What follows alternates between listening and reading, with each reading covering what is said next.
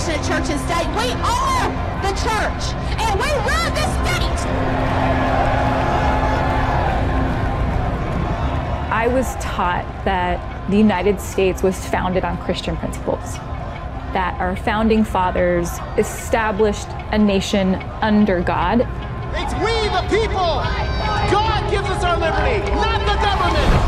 And that those values from our founding are worth defending at all costs. If more good people had concealed carry permits, then we could end those Muslims before they walk in and kill us.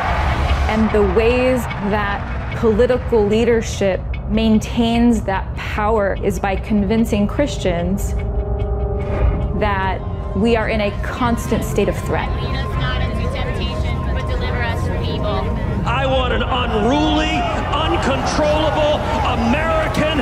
We, the people, we are taking this country back. To protect the Constitution of the United States against enemies, foreign and domestic.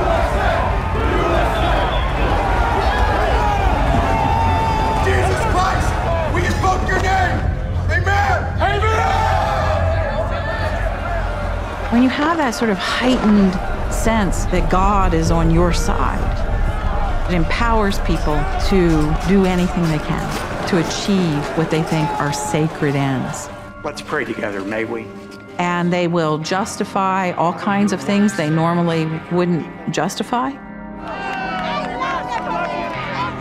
And it's not that they're just wanting to win an election, but they want to win history. They want to win the future.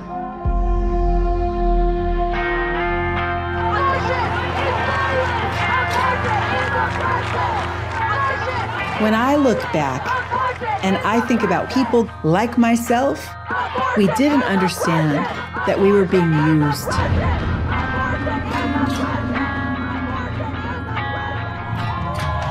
I think the genius of the religious right has been in its ability to persuade so many evangelicals that their movement was all about opposition to abortion.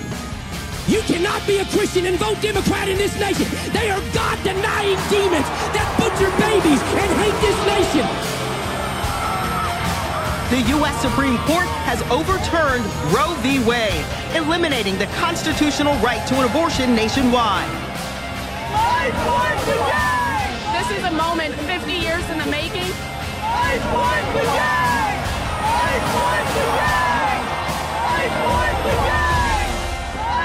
Once evangelicals become ascendant, then so do the questions about white supremacy and questions about gender roles. I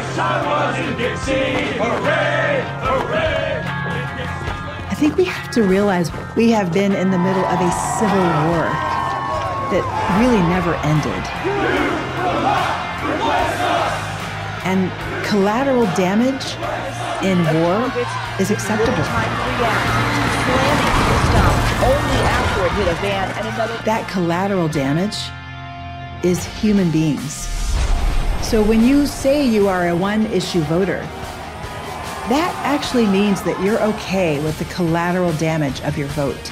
Hey, if God can overturn Roe v. Wade, he can do anything, amen? Should we pay attention to the fact that they think there should be a death penalty for homosexuality?